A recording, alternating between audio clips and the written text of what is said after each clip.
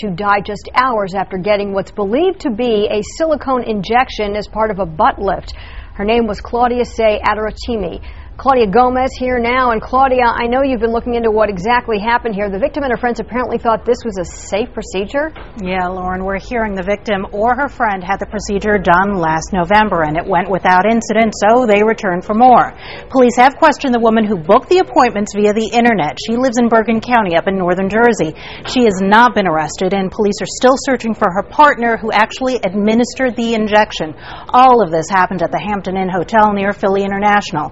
The 4 women flew in last weekend. 2 of them got what they were told were silicone injections on Monday. It didn't take long before the procedure turned tragic. There you see the victim's friends. The victim soon began having chest pains and had difficulty breathing. Her friends called for help, but Adarotimi was pronounced dead not long after, about 12 hours later. Injecting liquid silicone or silicone gel is illegal in the United States, and for good reason. It could lead to infections, blood clots, and, as we're apparently seeing in this case, death. Police are looking at whether industrial-grade silicone may have been used instead of medical-grade. Industrial-grade, Lauren, being the kind of stuff that you use to caulk your bathroom. This victim, we know, was a college student.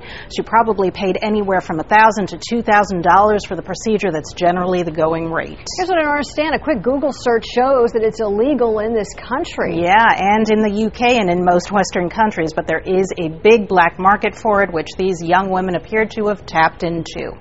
Take a look at this. This is what we found this morning. You will find plenty of people warning against getting silicone injections and the damage they can do, but right by those posts are more from people wanting the injections and others offering them for much cheaper than a plastic surgeon.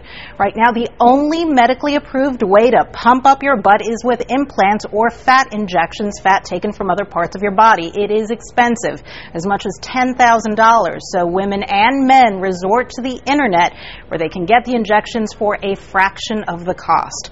These illegal procedures are often done in hotel rooms or private homes. That should be a giant red flag that tells you the person performing the injections is not a licensed medical professional. But finding someone who will sell the silicone injections, Lauren, as you can see there, is just not very difficult. Such a troubling story. Claudia Gomez, thank you for that.